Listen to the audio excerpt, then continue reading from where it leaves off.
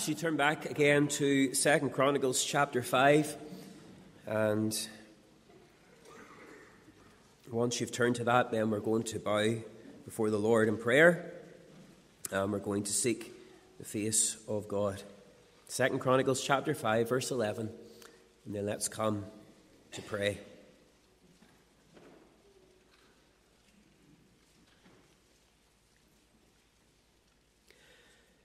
Our gracious Heavenly Father, we thank Thee once again for the privilege of using our hands to open the Word of God, using our eyes to read the Word of God, and using our ears to hear it. We pray, O Lord, that Thou wilt work in our hearts this morning, that we will receive it, that, Lord, it will not, as it were, go in one ear and out the other, but, O Lord, will hearken to what Thou would have to say to us. We pray, O Lord, that Thou wilt come in all Thy fullness and speak to the hearts of Thy children today. And also, Lord, to those who are not saved, but we do pray You'll minister to us. And, Lord, that we will know what it is to be taught of God and taken on with Thee. We pray, Lord, that You'll lead us this morning in paths of righteousness. We pray, O Lord, for those who are in great need today. We pray that something said in this message will help their soul. We pray, O Lord, for those who are seeking for a word from God. O Lord, speak with a voice that wakes the dead. Let them hear this morning. Lord, I pray You'll empty me of self and sin. Lord, I need Thy help. I need Thy unction. And we pray, Lord, Thou wilt fill me with Thy Spirit, and therefore help me to glorify Thy precious name and hide me behind the cross, that the world would see Christ and Him alone. Lord, help us to hear today. Help us to obey. Help us to rejoice in the God of our salvation. For we ask it in our Saviour's precious and worthy name. Amen. Amen. We're back in the book of 2 Chronicles. I didn't get finished last Lord's Day morning what I wanted to say, so I wanted to come back to it. But just to remind you and to refresh your memory, this book, the Chronicles as a whole, 1st and 2nd Chronicles would have been written as a whole when it was written originally. And then, when it was written for those who were returning from exile. They were slaves for many years. They were under different rules, they were under different religions, but now they were coming back to Zion. They were coming back to Jerusalem. They were coming back to rebuild the temple. And that temple was going to be a very important part of their worship, a very important part of the Jewish person's life. And we learned last week that the temple was descriptive of the body of Christ. He said, destroy this temple, and in 3 days I will raise it up again. Speaking of Himself, it's descriptive of the believer's body. You are the temple of God. And if you're saved, then the Spirit of God dwelleth within you. And we reminded you of what a solemn responsibility that is, to treat your temple well and to treat your body with honor, because in there dwells the Lord. And then the Church of Jesus Christ is also a temple. We are living stones making up the temple of the Lord. And because the temple was a place where God dwells, we can consider this place to be a temple, because God meets with His people when they dwell together and when they come to worship together.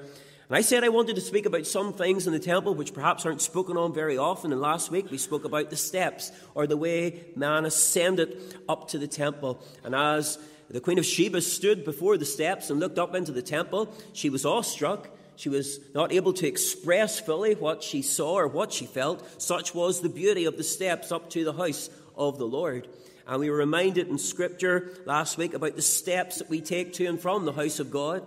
The steps that we take toward the Lord are very important steps. They're to be steps of God, steps ordered by God, steps ordered by His Word, steps of faith and steps of truth.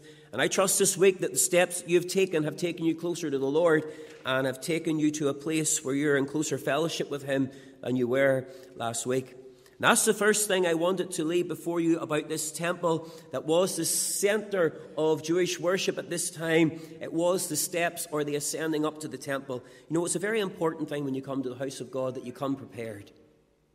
That as you walk up those steps, you've come with your heart prepared. Come seeking God. Come, as it were, to hear the voice of God speaking personally to you. Not to see if the preacher's good. Not to hear if the singing's good. But friend, you prepared your heart that the Lord might speak to your soul through every aspect of this service. Don't waste these opportunities. There are people today would love to be in the house of God, and illness prohibits them. Don't waste the privilege you have coming to the house of God. by coming in a slack manner or by coming unprepared, but come prepared to seek the face of God.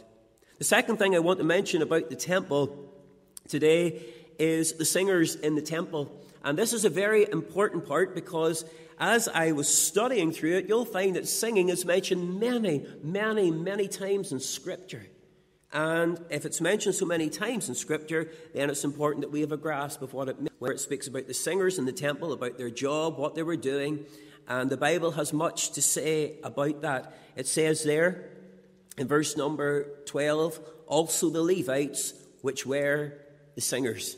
So in the temple, not only was there the Ark of the Covenant, not only was there the presence of the Lord, not only were the scrolls there, not only was the preaching there, but God ordained that singing should be found in the house of God. There should be singers there. Now, the word singing in Scripture has the idea of causing someone to behold something through words and through music. In other words, as the people sang, they were saying, behold, look at the Lord. And that was the subject of their song. And you know, that's true even today. Whatever the subject of a song is, then that is what you cause people to look to whenever you sing it. Often today, the songs of the world are about sin. And if you listen to many of the songs of the world, it will cause you to look at sin. If you listen to many of the lyrics of the songs of the world, it will cause you to think about immorality or impure thoughts that the Christian ought not to be thinking about, according to Philippians chapter 4 and verse number 8.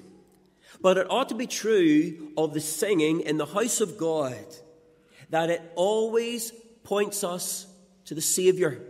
It always points us to the Word of God. It always points us to the person and the work of Christ.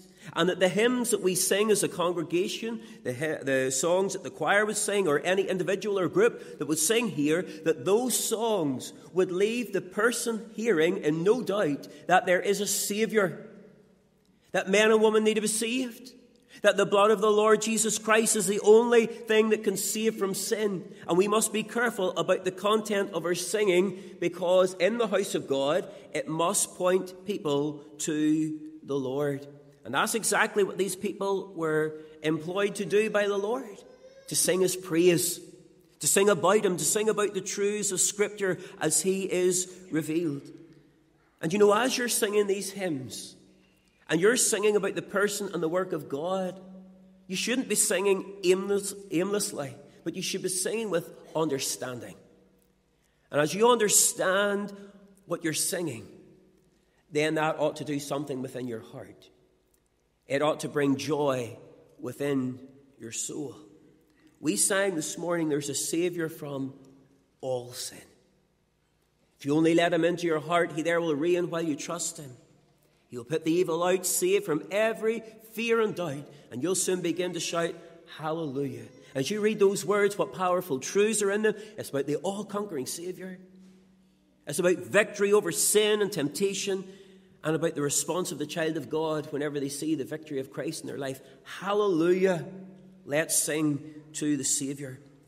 But there's something else about these singers, not just what they did, but what they wore. And this is very important, because the Word of God tells us in verse number 12 that the Levites, which were the singers, all of them, of Asaph, of Heman, of Jeduthun, with their sons and brethren, being arrayed in white linen. Being arrayed in white linen. Over in 1 Chronicles 15, it talks about David and the singers and other workers in the temple being arrayed in fine linen. Now, this is very important, because let's not forget that in the temple, everything was symbolic, or everything was pictorial, or a type of something to come. So what is this speaking to us of? Well, the fine linen, or the white linen, is speaking to us of the righteousness of the saints. In other words, the only people who could truly sing the praises of the Lord were those who were saved, those who were washed in the blood of the Lord Jesus Christ, those who are justified. And really, only those who are saved can give worship to God, because their hearts are right before God. You can sing songs, but it's a different thing to sing on to the Lord, and it's a different thing to worship the Lord than simply to sing or to say words. And in fact, whenever, of course, we go to the book of Revelation, I'll just read it for you in Revelation Chapter 7, there's a great company of people, and they're crying salvation unto our God, which sitteth on the throne, and unto the Lamb. And it says in verse 9, after this I beheld, and lo, a great multitude, which no man could number, of all nations and kindreds and people and tongues, stood before the Lamb, or the throne, and before the Lamb, clothed with white robes, and palms in their hand. And verse 13, what are these which are arrayed in white robes? And verse 14, I said unto him, Sir, thou knowest. And he said unto me, These are they which came out of the great tribulation, and they have washed their robes and made them white in the blood of the Lamb. The people of God were those who sang in the temple, of the Levites, those who knew God, those who are ministering through song. The people in heaven will be those who are washed in the blood, the people who know God, that was singing the song of the redeemed, the song about the precious blood of the Lord Jesus Christ, the Lamb slain from the foundation of the world. And therefore, those singing in the church of Jesus Christ and those giving praise and worship ought to be those who are saved by the grace of God. In Psalm 33, verse 1, it says, Rejoice in the Lord, O ye righteous, for praise is comely for the upright. Rejoice in the Lord, ye righteous. So not only do we have the thought of being justified, but we also have the thought of that continually striving for holiness and continually striving to live before the Lord in the manner which the Scripture declares us to live. And that, of course, is our sanctification. And it would be wrong for a man or a woman to come into the house of God and to stand and minister before a congregation if they were living in sin and then sing about the things of God. You see, it's not a small thing to sing, but it is something that God has ordained. See, some people regard singing as a minor thing, as the worship part of the service, as it were, the singing part of the service. Oh, well, it's just something we do before we get to the Word. And of course, the Word is what we look for Christ to speak to us. But friend, God has ordained singing. We have just read in God's Word that it is comely for the upright to sing unto the Lord. In other words, it's good for them and it brings glory to God. What an awful thing for a man or woman to come half-hearted and open their lips and just sing the words without thinking or putting effort or putting joy within their song. It says in 2 Chronicles chapter 29 and verse number 26, 2 Chronicles 29 verse 26, and the Levites stood with the instruments of David and the priests with the trumpet. Verse 27, and Hezekiah commanded to offer the burnt offering upon the altar. And when the burnt offering began, the song of the Lord began also with the trumpets and with the instruments ordained by David, king of Israel. And all the congregation worshipped, and the singers sang, and the trumpeters sounded, and all this continued until the burnt offering was finished. And that's important to do with the burnt offering, which we're coming to in a minute. But I want you to notice that the songs which were sung, and we know this from these two passages were read from the Psalms, with harps, with psalteries, with cymbals, and with trumpets. And Bible commentators would agree that those instruments are a type of joy, singing with joy in our heart, singing with grace in our heart. To play those instruments was to express joy or happiness or enthusiasm or excitement. That's what those instruments were for. So it was enthusiasm and spiritual joy that accompanied the singing of God's people. And that's why we like to sing with all our heart. That's why we like good singing, why we like lively singing. We don't like to be dead in our singing, because singing should be accompanied by spiritual joy, because we're singing about the Lord. We're singing from a heart that is being transformed. Singing is to be enjoyed, not endured. Singing is to lift you and those around you and cause you to look to the Saviour. And we find here that it is honouring to the Lord to have wholehearted praise. And I believe dishonouring to the Lord to have half-hearted praise. But if we turn back to verse number 13 of 2 Chronicles chapter 5, we want to notice the description of their singing. And it says in verse 13 of chapter 5, it came even to pass as the trumpeters and singers were as one, to make one sound to be heard in praising and thanking the Lord. So here's their singing. It's identified by two words, praising and thanking the Lord. Now that word praising means to be clear, to shine, to show forth and to celebrate. So as they praised, it was very clear who they were praising. It was very clear what they were singing about. They were shining forth for the Lord as they sang. And that word, thanking the Lord, the word thanking has the thought of worship. And the imagery behind the word in the Hebrew has the thought of someone standing before the Lord with their hands held out, saying, Lord, I have nothing but thee. I have nothing but thee. Thank you, Lord, for all you've given to me, for every good and perfect gift cometh from thee. And that's what the thought there is. We're praising very clearly the Lord for what he's done, and we are thanking and worshiping him that everything we have is from him. Notice what they were praising and thanking God about.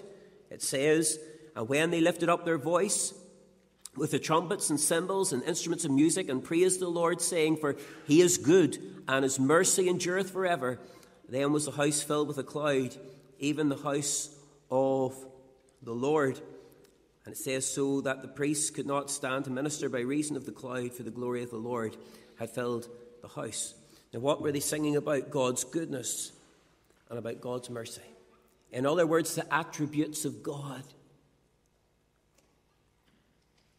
Psalm tells us to sing about the power of God. Great is the power of God. And see, whenever you think about the power of God, and whenever you think about how great God is, it encourages you to ask God for great things. The psalmist also tells us, I will sing of the mercies of the Lord forever. And whenever you think about the mercies of the Lord, then you will have a heart full of praise and thanksgiving to the Lord. It says that we're to sing about the righteousness of God. And whenever you sing about the righteousness and think about the righteousness and dwell on the righteousness of Christ, then you will have a great confidence, because you'll be confident in his work and his righteousness, his power and his mercy. Not only that, but I want you to notice in this verse there was a unity in the singing, because it says in verse 13, it came even to pass as the trumpeters and singers were as one. Now, of course, whenever we're singing in a group or a choir, we're striving for unity and we're hoping everybody's together at the one place at the one time. But that's not actually what it's speaking about here. It's speaking about unity of heart and unity of purpose. In other words, the people were united. They were singing to the Lord. They were right before God. They came together under the righteousness of Christ. They came together praising the Lord, and they did it according to his word. Now, let me ask you a question. What is the result of God's people dwelling together in unity? What is the result of God's people lifting up their voices, blood-bought, right before God, spirit-filled? What is the result? Well, the Word of God tells us that the Lord will come and command the blessing. What was the blessing this day? It was that the house was filled with a cloud, even the cloud of the Lord. The house was filled with a cloud. The blessing of God came down. The presence of God was there. You know why? Because God's people were right in their heart. You may be able to sing in unity with your voice, with the person beside you. But friend, can you sing in unity with your heart, with the person beside you? And what happens here is the Bible tells us the house was filled. And I think this is one of the most beautiful thoughts, because the word filled means furnished. In other words, the temple was not complete until the Lord was there. And when the Lord was there, the place was fully furnished. They had everything they needed because the presence of God was there. And folks, you can have everything in a church building. You can have the best of equipment, and you can have the greatest number of people thronged to overflowing, and you can have all the money given that man or woman can give. But the house is unfurnished if the presence of God is not in the midst of his people. And that's why we need to pray that the Lord will come and furnish every work in our congregation, that the glory of the Lord will fill it, because only that only will result in the power of God being manifest among his people. You see, the Lord was there. Can I say to you, lives aren't complete until the Lord's there. And homes aren't complete until the Lord's there. Churches aren't complete until the Lord's there. And if there's one thing you pray for every day, you pray as a child of God for the presence of the Lord. And it says there, the glory of the Lord. What's the glory of the Lord? That's the splendor and honor. In other words, whenever people were in that place and the glory of the Lord was there, the people stood in awe of God and the people honored the Lord. They didn't say, whoa, those singers were wonderful, as I'm sure they were. But they said, hallelujah, what a Savior. What a wonderful, wonderful Lord.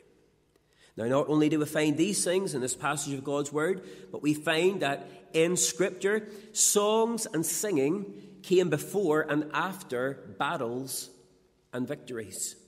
If you turn with me to 2 Chronicles chapter 20, we find a very interesting passage. 2 Chronicles in the chapter number 20.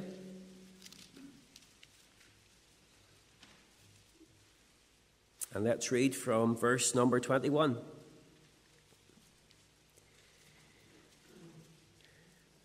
And when he had consulted with the people, he appointed singers unto the Lord, and that should praise the beauty of holiness as they went out before the army, and to say, praise the Lord, for his mercy endureth forever.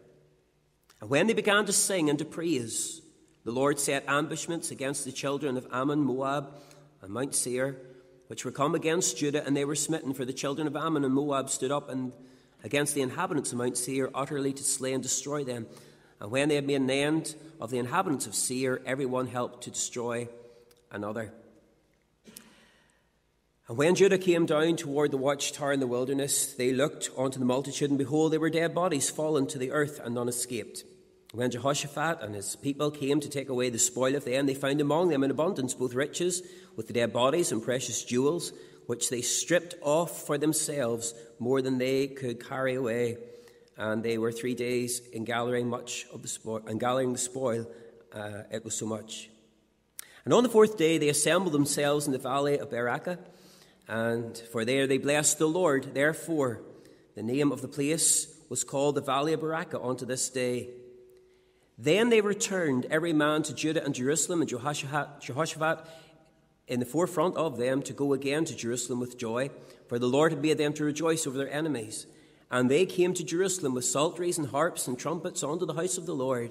And the fear of the Lord was on all the kingdoms of those countries, for they had heard that the Lord fought against the enemies of Israel. And here you see that there was enemies to be defeated. These were great enemies. They were mighty enemies, enemies that did bring fear to the people of Israel, but they decided to put their trust in the Lord.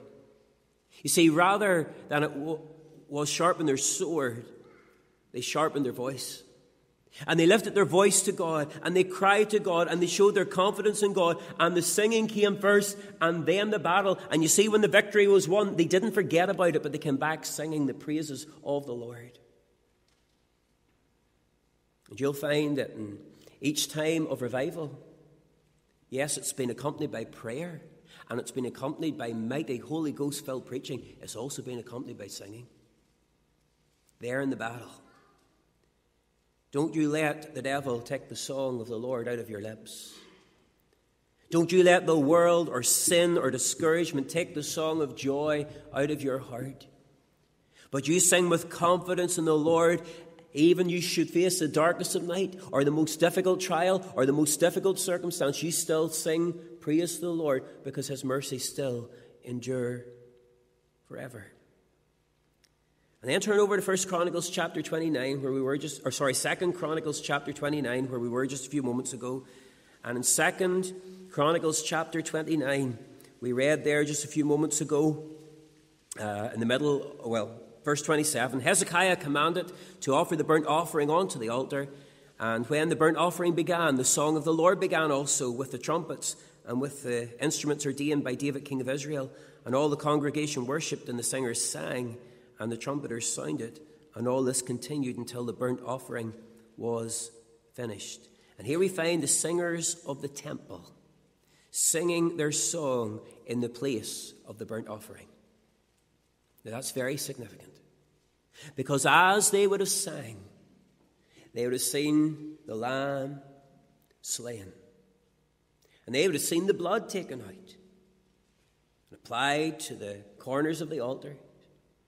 They would have seen the lamb taken and burnt upon the altar, seen the aroma go up into heaven. They'd seen all of those things. And what were they looking at as they were singing? They were looking at a picture of what Christ did in the cross of Calvary. The Lamb of God slain from the foundation of the world. See, every time in the temple a lamb was slain, that was a picture of the Lamb of God that taketh away the sin of the world. That was a picture. So as they sang, what had they in their minds? The work of Christ.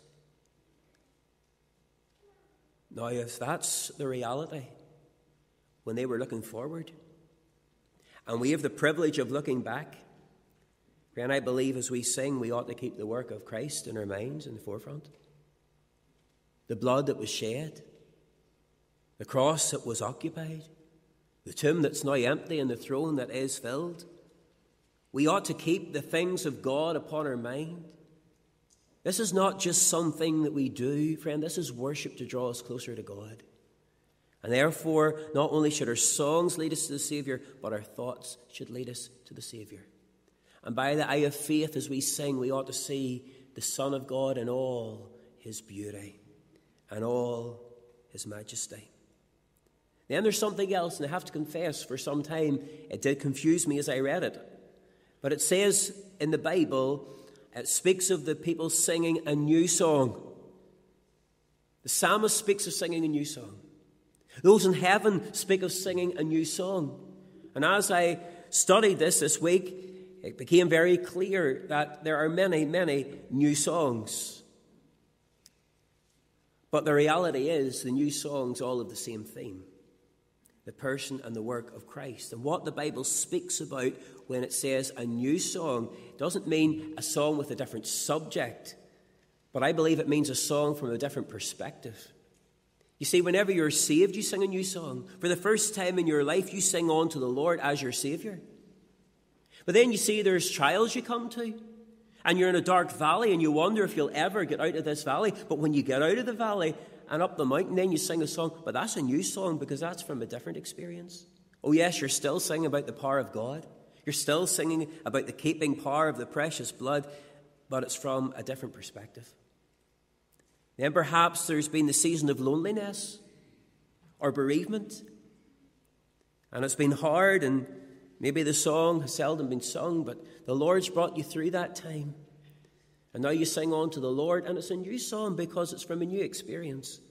But it's still about the Saviour. It's still about the precious blood. It's still about the cross and the power of God. And see, when we get to heaven, we'll sing a new song. But we'll still be singing about the blood. We'll still be singing about the cross.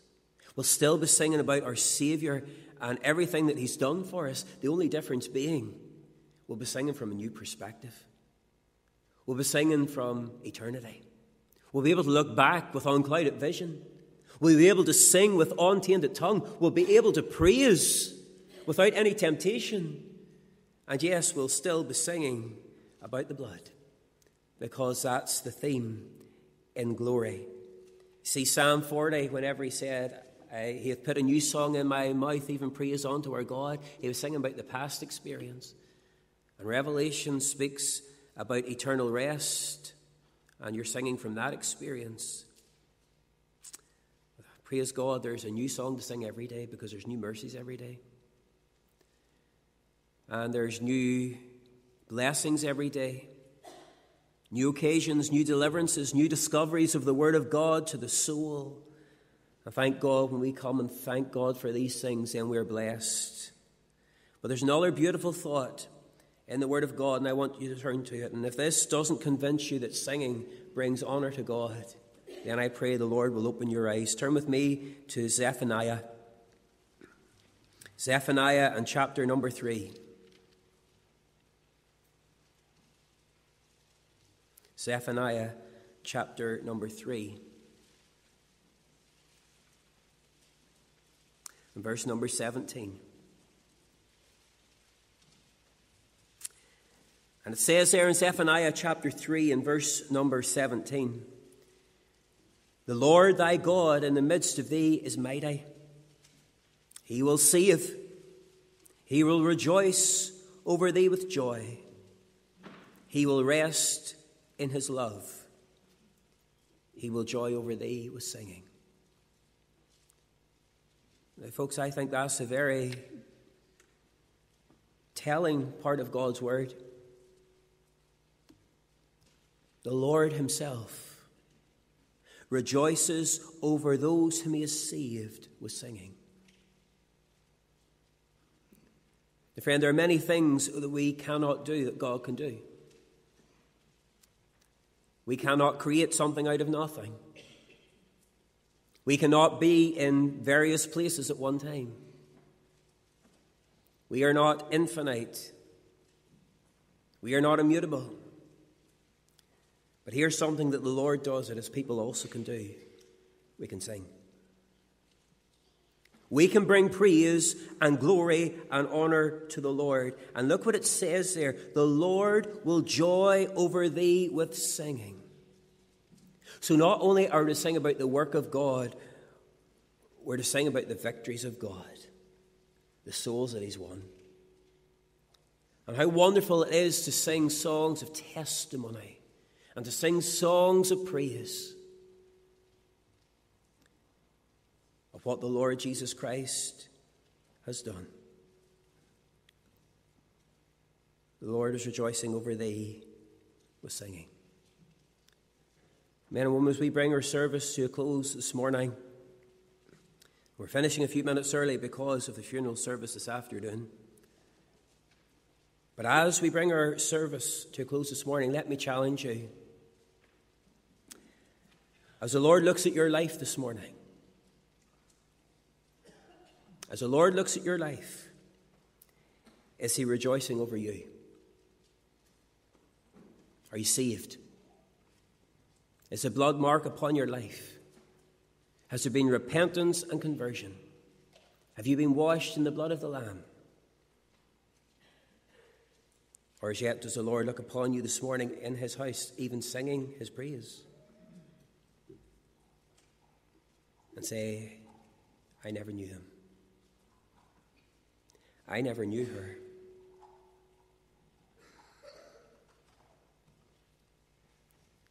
One day, the voice that rejoices over those whom he has saved will welcome us into glory.